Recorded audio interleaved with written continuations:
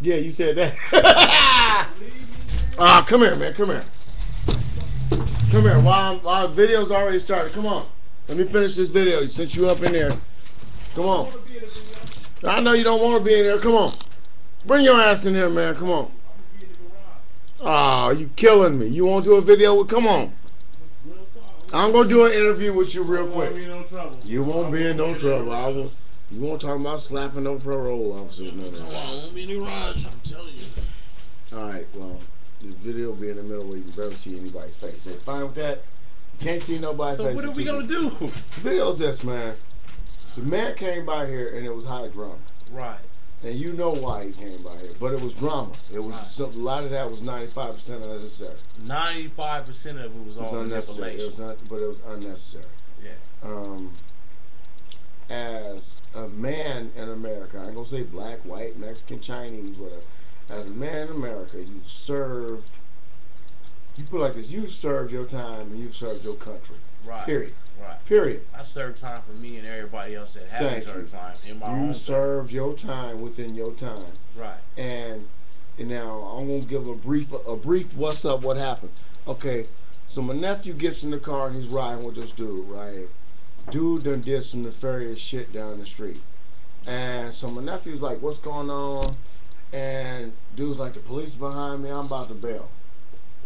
And pretty much you've been locked up and clinked up behind the next motherfucker trying to bail out the car and leave you hanging. Right. So now you on parole and probation and shit on the humbug. And, you know, things ain't going right since you've been home. I understand that. You know, we both know that, right? And, you know, things could be better on everybody's end. Just put it like that, on everybody's end. And this motherfucker comes to the house humbug style. He talks to you. Everything's fine, and comes right back in the house. You going to jail if you don't give up an address. Because he already felt, you know what I'm saying, that I wasn't here. I know. You know what I'm saying? That was his whole dispute. Like, I'm going to catch him not there because I know he's fucking lying to me. And he had already probably it's like I'm saying, the people heard him on the video talking about, "You're lying to me, man. You're lying to me."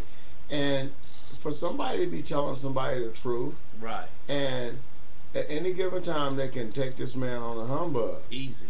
Oh, you look like somebody, or somebody said somebody that looked like you did such and such and such and such. Right. For somebody to have paid that crime, you didn't rape nobody, you didn't kill nobody. Nope. You wasn't drug related, wasn't no violence involved. You got stipulations placed on you that will never allow you to have a regular life until I get off of there. Even once you get off, right? The applications that you put in until it's time will all state that you told the truth. And if you lie and say, "No, I ain't never did this, I ain't never did that," and you get a job and you're doing good at the job, it can be 10 years later, 5 years later, they find that you lied, you done lost your shit again. Right. And you know, so how you deal with a humbug that's going to be weighing over the top of you for 3 years? Well, I kind of seen it today, right? So I'm like, man, damn, I'm really telling the motherfucking truth that where the hell I done been, you know what I'm saying? And due to the fact that this dude didn't, you know what I'm saying, know me like he should have known me, you know what I'm saying? Because that's his job to get to know his parolees.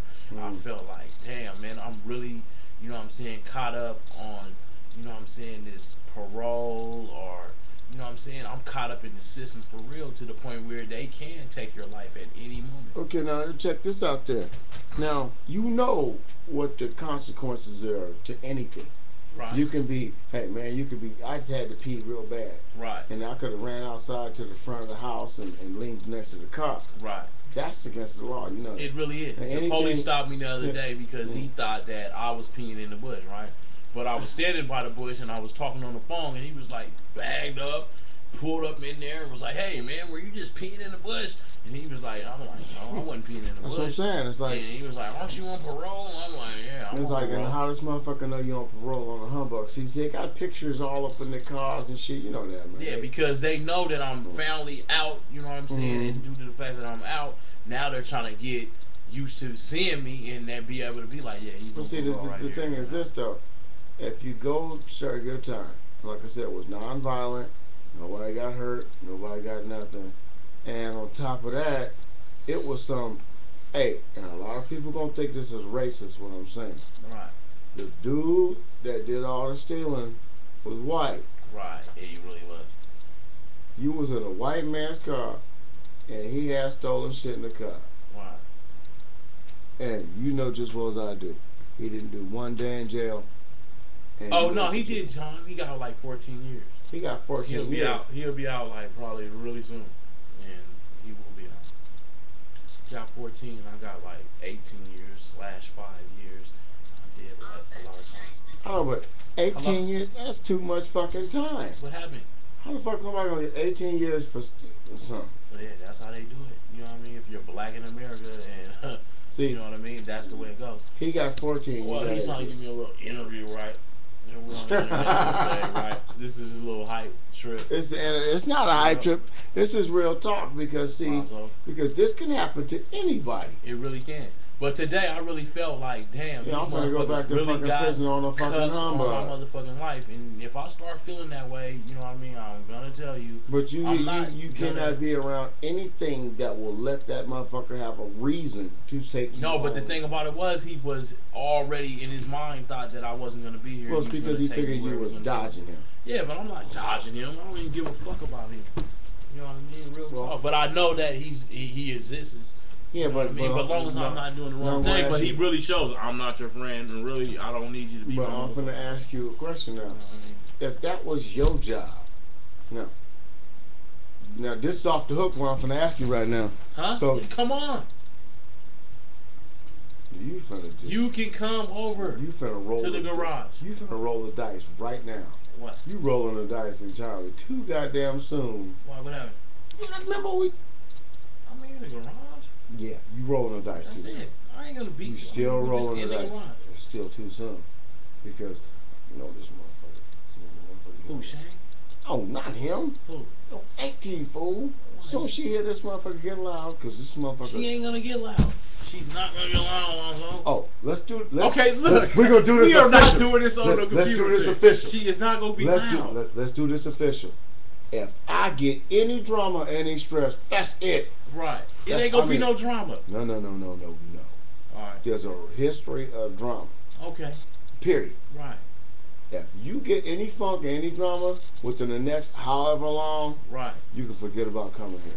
Because it ain't going to be on me, because I'm going to have to tell this person what I agreed to. Right. I'm going to have to tell this person all kind of shit, and it's going to come back on me. Okay, well, if it come back on me, and this person running for you, then your eyes need to be open, and I don't need to hear no more on that subject. Right. This is still your business. And like I told you, until the motherfucking pull it up, and when the put like this, until the motherfucker light your ass on fire, right, then you ain't burning. Right. You know what I'm saying? And that's the deal. No. That's the deal. But once that match get over here, right, you burnt here.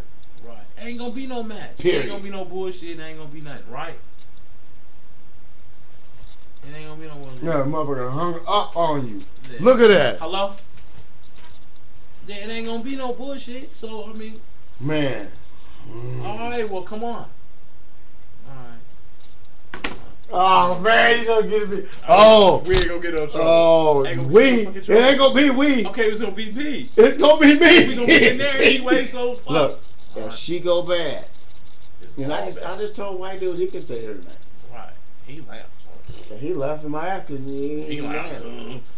Because he was going to stay out there. He was going to do the work to clean up the yard. So what now kind of work? You got to do the work that I just asked him to do. What kind of work? Because now you just didn't. I told you I was going to let you do something. What? You jumped on bringing it on now. Because I thought that was cool. It wasn't for right now. Are we live? We live. No. No, because look, because if I fall in the hole behind this shit. Right. Ain't going to be no hole. Hey, look.